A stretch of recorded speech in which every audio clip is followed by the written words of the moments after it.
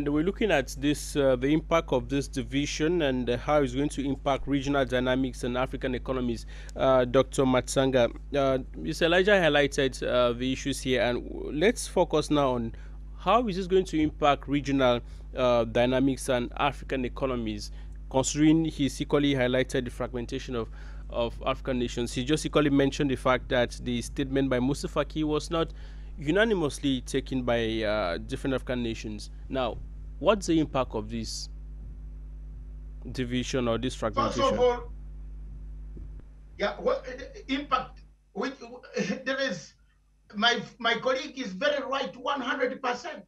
Is exactly what my feelings are. We have no unity of purpose on the continent.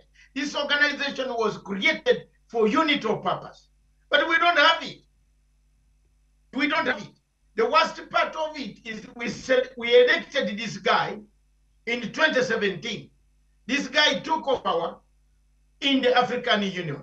From the time he shifted everything, alliance. You cannot imagine. There are so many heinous crimes that have happened under Musa Faki, including the killing of the president of Chad. And the following morning, this guy was, after 2 months, 1 month passed, the man went on with the same rebel who killed Dr. General Idris Deby in cold blood. He didn't condemn the actions of the killers. He instead invited the killers to a peace process where they declared we killed him, and no action has been taken. So if you come to the impact, what is the impact? There is a great impact, of course, of the soaring oil prices, the cost of living, which is already worsened by the situation of Ukraine, Russia war. That the impact will be great, will be very, very, very devastating. But that is not the problem here.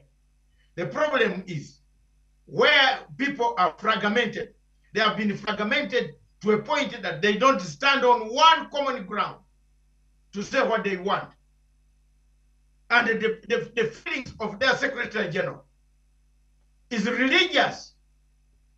He has taken a religious belief that Hamas are good terrorists. A man from Kenya, from Uganda, whose people are dying in Somalia with Al-Shabaab, would not say so.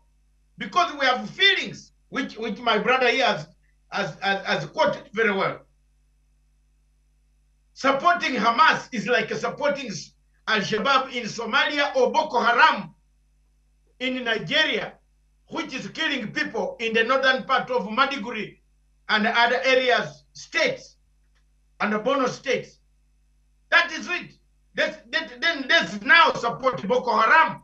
If you are supporting Hamas, let the whole Africa support Al-Shabaab. That's what Dr. Muhammad Fakim is telling us to do. And he's continuing pouring his statements that are going to kill us economically. The impact is the damage. You're asking for what is the impact? Is our name is damaged. Our organization is damaged. Because from now onwards, the Arab states will act in Africa, will act on their own. From now onwards, the religious, other Christian religious countries will act on their own. From now onwards, South Africa is not even seeing eye to eye with some of us because we have criticized them. Even South Africa's decision, they did not say, they said Palestine. Which Palestine is fighting? Hamas is fighting, not Palestine. The Palestine in Ramallah is silent. Ramallah is different from Gaza Strip. The Gaza Strip are terrorists who are fighting, who went and provoked the beehive. The beehive came for them. Let them stand to fight. Let them stand to fight the Israelis. They cannot play on international emotions. telling us to wipe and cry with them when they actually went and slaughtered children in Israel. And we forget that. Then we come to AU. We say we don't know about that, but they need land. There are some people who are bargaining for land peacefully through negotiation on table. Dr. Abbas, Mahmoud Abbas, is doing it on table. He's meeting people, Israelis, to say, let's do this, let's do that, let's do this, let's do that, let's not go here, let's find, give us room.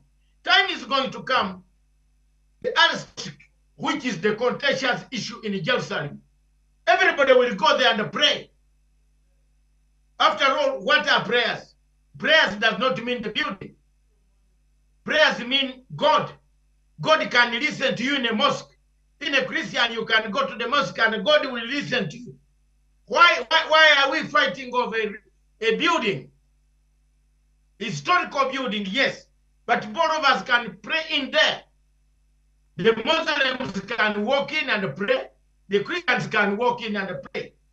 Because we are all human beings governed by God. But Hamas doesn't listen. Hamas is not interested in any negotiations, as my friend has said. Let me, as I finish, look at the impact. New impact that is going to come on Africa is the sleeper cells of Hamas are going to act on countries that have supported Israel. Sleeper cells. They have friendly cells across the whole world. It's not only in Africa. Yesterday, listening to another television station naming where Hamas have cells, have offices, it will come out that Hamas has got 300 offices in the United States of America.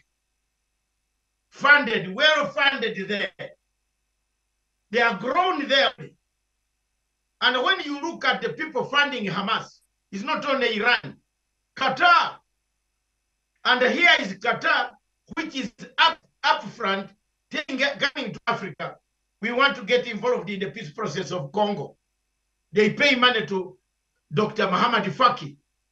Muhammad Faki has a case where he has taken money because he says he's the president of Africa.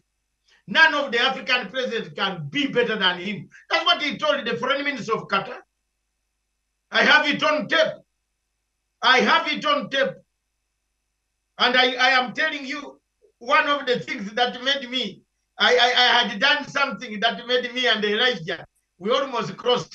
I now understand Elijah so well that at times he makes good jokes. I should not take him very seriously I'm sorry for what some of the statements I wrote back, because I had worked so hard, including gathering intelligence reports that Musa Faki collected over $3 million from the Iraqis in order to fix them in the Congolese peace talks. So the foreign minister was saying, why do you blame us every day? Us. It is this my people. You know, Arabs don't hide. It is this guy who comes here to collect our money. So there is a lot of evidence that can take, if heads of state of Africa don't listen to us, censor this man, call this man, a censor motion, Elijah, is inevitable, is there. Under 41 article, rules of procedure, incompetence, read the AU charter.